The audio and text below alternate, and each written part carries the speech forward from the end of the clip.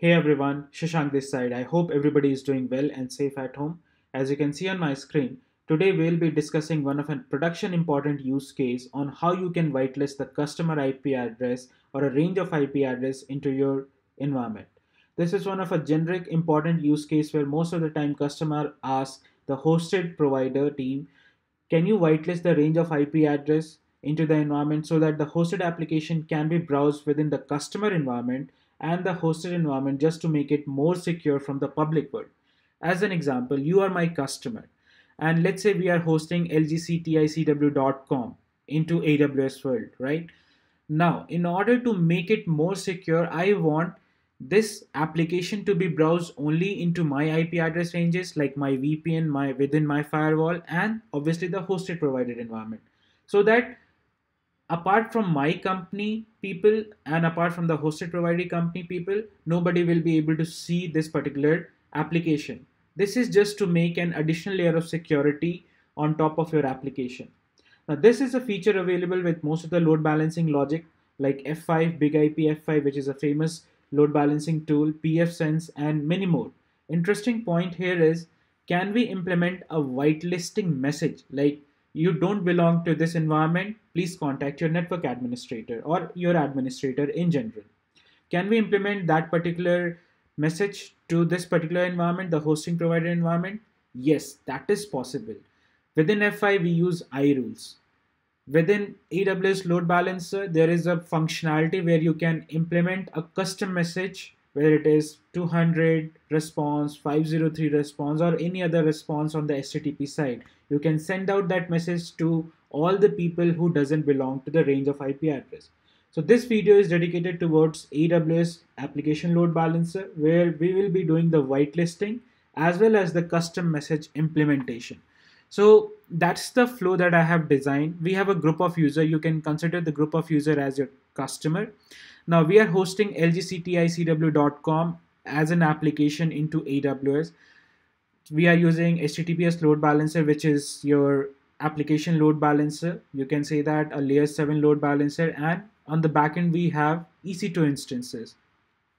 Now how the thing will be going to happen on the whitelisting side. So user or customer, they will be going to give us the range of IP address. Once we have the range of IP address within AWS load balancer, we will be going to create a rule. Anybody is hitting lgcticw.com should go to the dedicated EC2 instance, whichever it's hosted with. Plus, if the range is not available for that particular outside world people, then we will be throwing out a message, a custom message that you don't belong here. So please contact the administrator or the responsible person who is taking care of this application. And since we will be going to define a range that only this range will be applicable to browse the application. So if that range matches with the rule on the application load balancer side, then give us the application console to all the applicable users who belong to that particular range. Now this is very generic production use case that you will find in every company, every organization where customer asks for the whitelisting just to make the application more secure from the public world. I hope this clears a lot in terms of the flow that we'll be going to define today within AWS world. Now in order to do that, I have to jump into AWS Management Console. I need at least one application server hosted with some web application servers like Apache or IIS. So I have already created an EC2 instance running with Apache. So let me go to my EC2 dashboard. This is my EC2 dashboard. As you can see, one instance is running, and this instance is running with an Apache in the background. It's a test page. With this page, we'll be going to create our load balancer. We'll be going to whitelist the IP address and the custom message implementation as well. So for that, let's go to the load balancer. Again, if you're not aware of the load balancing logic, please go through my playlist of network load balancers. You will understand in a more clear way how the load balancer works in general, plus the type of load balancer we have in AWS. Now, I'm going to quickly create a load balancer within my Virginia area. So click on create load balancer.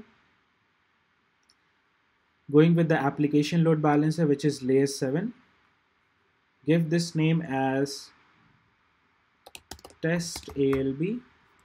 I'm going with internet facing load balancer. You can do this with internal load balancer as well within your organization if you want, but mostly these kind of scenarios, when the customer interaction comes, then mostly the internet facing load balancer comes into picture. VPC, I'm going with my VPC. So at least two availability zone required to have the creation of your public load balancer, just to make it highly available in nature. So I'm going with 1A and 1B. So that's my second public subnet. Okay. Security group. So let me see if I have any ALB. Okay, perfect. Listener, I'm going with HTTP only because I don't have a certificate so that I can create HTTPS. So first let me create a blank target group. So click on target. Again, target groups are the container which hold your application server or web server in the backend. So I'm giving this name as test ALB, HTTP port, my VPC. Next, there's no instances. I'm going to select over here, click on create target group. So target group is created. If you just refresh it, you will find it over here. So I'm sending the blank request coming directly to my load balancer to a blank target group. Reason being, we'll be going to create number of rules to send the traffic to my Apache instance. Click on create load balancer.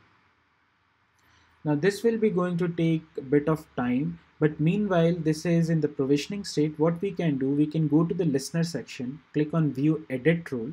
Here the logic of the rule routing happens to the dedicated target group in the backend. If you're running Apache, if you're running IIS or any other web server, you can route the request based upon the host header. So what I'm going to do now is like I'll be creating certain number of rules so that, let's say, based upon host header value abc.com 123.com, let's route that request to my backend target group. So as of now, this particular load balancer, if you see, the default rule is routed towards test ALB target group, which is totally blank. This target group consisting of nothing. So if I click on this target group, you will see it's a blank target group that what we created few minutes back. The targets are empty, right?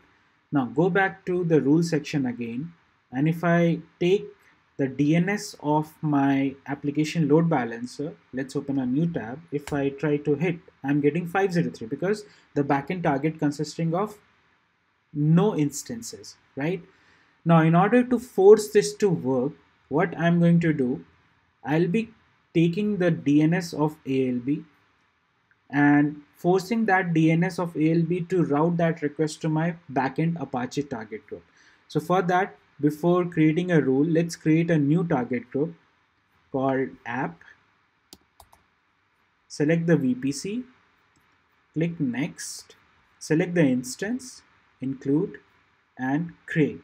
So this target group is consisting of my Apache instance. Now let's go back to our load balancer, click on view edit rule, and let's create a new rule, let's say based upon host header. Now I'm forcing this particular load balancer to route anything coming with this name to my Apache. So that's one way of doing your load balancing rule in AWS ALB. As of now, we haven't done anything towards the whitelisting side. So let's forward that request to app. Save it, save. Now if I try to browse this, obviously it will take bit of time to convert that particular environment into Apache. So let me refresh it. Let's see, app registration. It's in the initial phase, right? So that's why it take a bit of time. Yeah, it's done. So now when we are hitting the AWS DNS, I'm getting Apache page. The next part is how we can do the whitelisting. For that, let's go back to our rule section. Here we have to add one rule and modify this existing rule to make it whitelisting of the IP addresses plus implementation of the custom message. First of all, let's modify the existing rule. If any host header with this value comes, then route that request to the dedicated target group of that particular application server. I'm adding a condition if the source IP, here the whitelisting of IP address comes into picture. Now this is my IP address, so consider this as a customer IP address. Now if both condition matches, then only you will be able to see the page behind this DNS. Now since I'm hitting from my IP address, I still will be able to see the page. Now if I copy it, this is my workspace. Now if I try to hit the range over here, I might get an error 503.